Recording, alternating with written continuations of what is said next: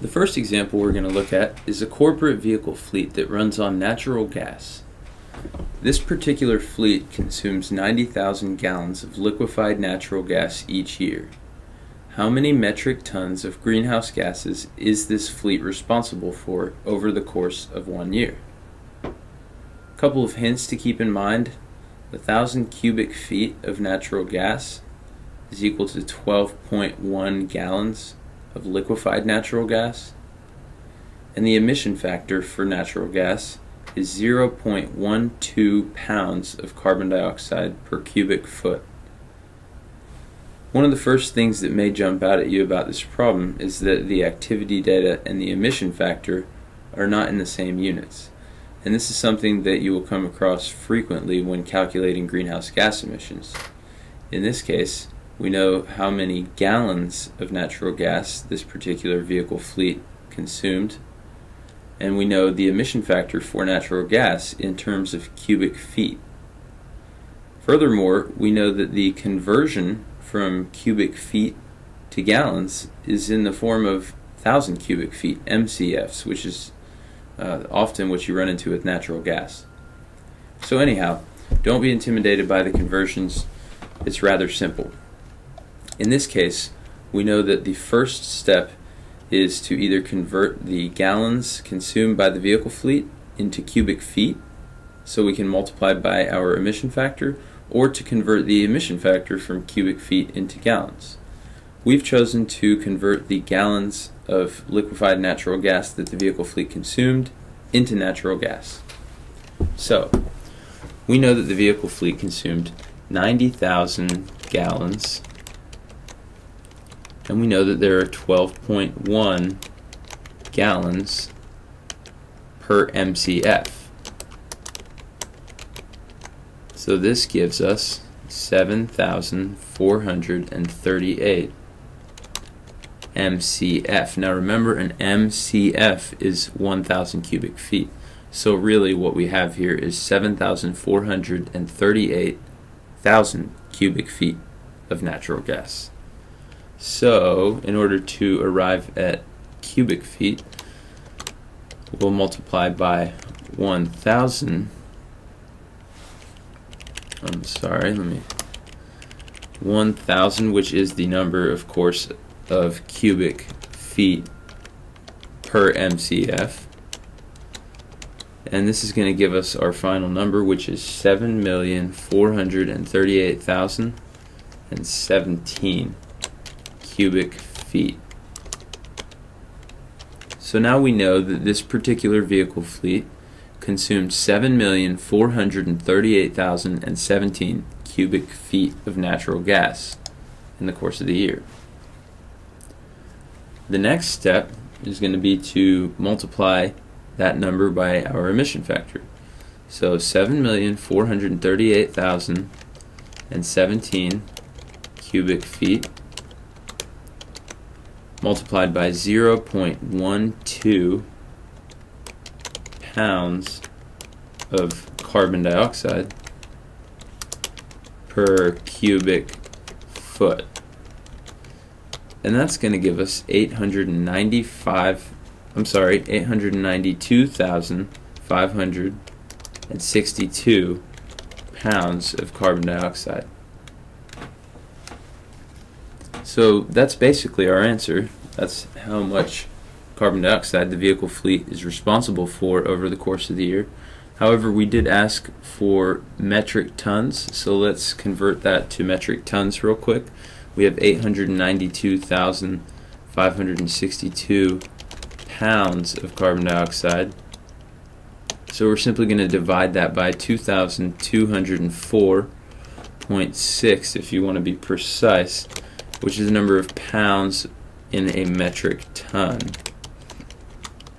And that's going to give us 404.86 metric tons of carbon dioxide. So that's our answer. This particular vehicle fleet is responsible for 404.86 metric tons of carbon dioxide each year, and that was answer A in the problem.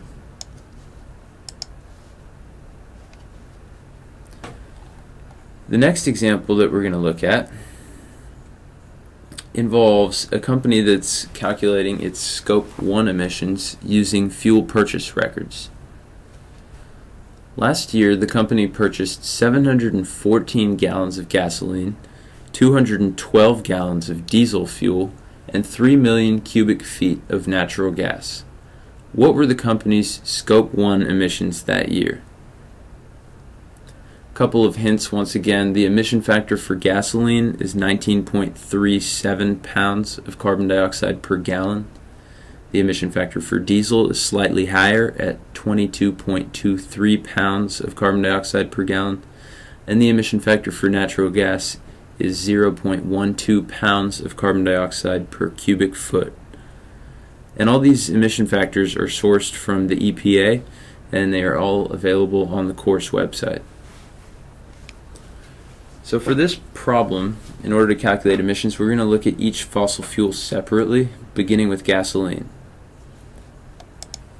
So we know that this particular company purchased 714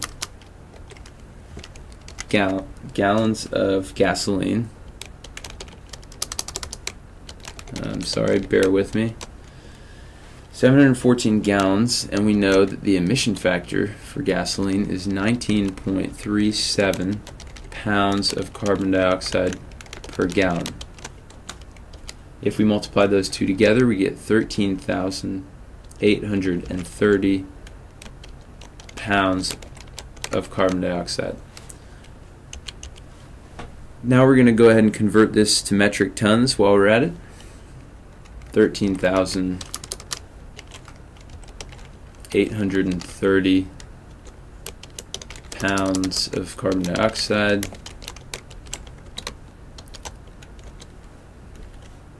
and divide that number by 2,204.6, which is the number of pounds per metric ton, and that's going to give us 6.27 metric tons of carbon dioxide. Now let's take a look at diesel.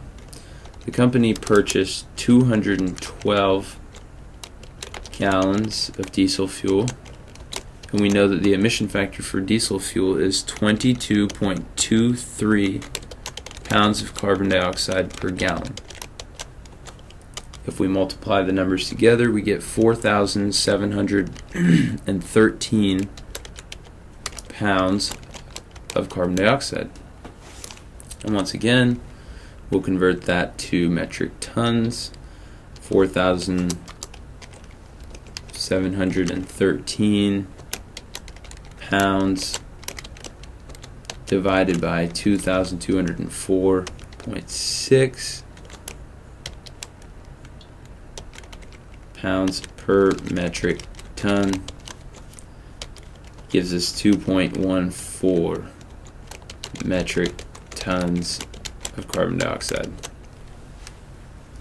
And just a point of clarification, the 2204.6 on the conversion from pounds to metric tons, that 0.6 isn't really necessary, but for the sake of accuracy we'll throw it in there now. But that wouldn't be considered a significant digit, so you could just leave that out. And lastly, we're going to calculate the emissions from the natural gas that the company purchased. We know that the company purchased 3 million cubic feet.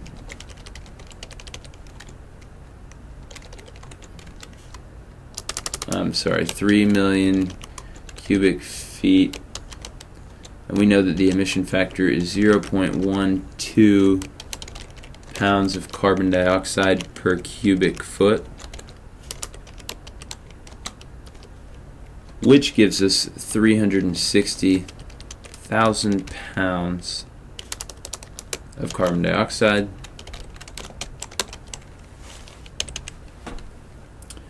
We'll convert that to metric tons. 360,000 pounds of CO2 divided by 2204.6, which is pounds per metric ton. That's going to give us 163.29 metric tons of CO2. And so the final step in this problem for calculating the company's Scope 1 emissions is simply to add up these three numbers that we've already calculated. So 6.27